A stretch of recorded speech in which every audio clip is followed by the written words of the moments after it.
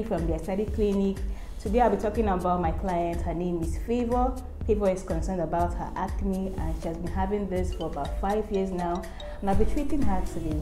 So let's talk about her case. What I'm currently seeing, Favor has comedones, Favor has papules, facial hair, mostly on the jawline area and some on the forehead area. So today I'll be giving her a treatment, a Jessner pill. A Jessner pill contains lactic acid, salicylic acid, and resorcinol. Okay, so I'll first start with degreasing her skin, move away from her, spray of my cotton swab, and then cleanse her skin.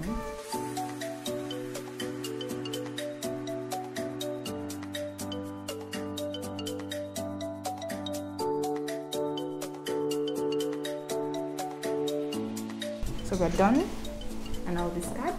So let's go into applying the peel on her face, the Jessner peel.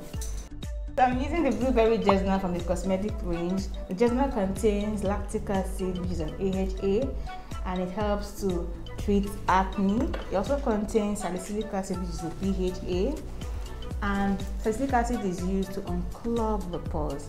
So I'm going to use my brush and apply it around her face.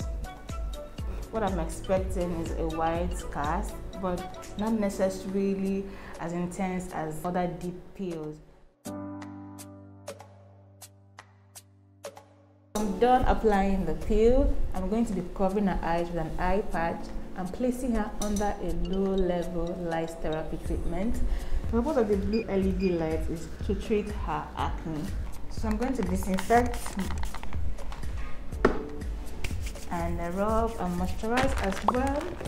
Now, after I am done with the LED light, I'm going to give her a post-peel instruction paper. It contains some instructions on what she should do after this Jessner peel. At least she should minimize sun exposure and constantly apply her sunscreen. She should take lots of water, moisturize her skin as often as possible. And with this treatment, she should also expect that there will be flaking off, but not as intense as other types of peels that I will do in the clinic. So that's all for today. I will see you in my next video. Bye.